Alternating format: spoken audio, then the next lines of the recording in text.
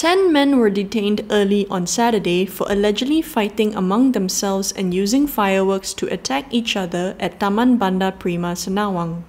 Seremban District Police Chief ACP Nanda Marov said all the individuals aged 19 to 42 were arrested at 4:40 a.m. around the district and were being remanded for 3 days until May 9th. Initial investigation found the incident took place on May 2nd at about midnight and the police had seized a large number of fireworks and firecrackers.